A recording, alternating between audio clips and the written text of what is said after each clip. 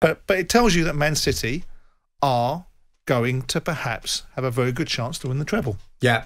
But on their defender, the match winner, Aymeric Laporte, Danny, was he lucky to still be on the pitch at that stage? See, I don't get that. This debate's laughable. If he'd have got booked for the first one, he wouldn't have done the second one. He's an experienced guy.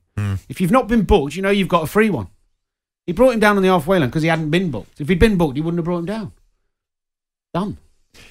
But, I mean, tactical fouls are talked positively by people. What I don't get, aren't they? This tactical foul debate's bizarre to me because a foul is a foul. Like, nearly every foul is tactical. Very few are, occasionally they're accidental. Most fouls are done on purpose.